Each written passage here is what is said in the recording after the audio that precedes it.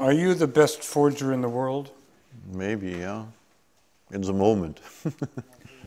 He agreed to meet with us in Cologne recently and took us to a small wooden bridge outside his home.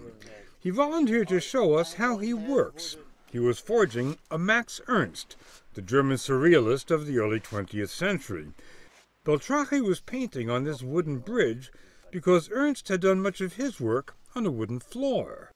What do you think this Max Ernst would be worth? This one? Yeah. $5 million, I think. $5 million and you can do it in 3 days. Yeah, yes, sure, or quicker.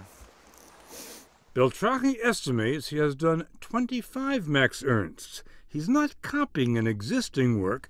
He's painting something he thinks Ernst might have done if he'd had the time or felt like it.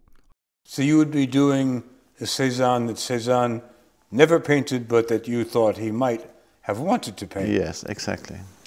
So in a sense, every Beltracchi painting is an original. He just lied about who painted it.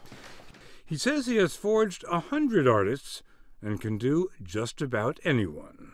Could you do a Rembrandt? Yeah, sure.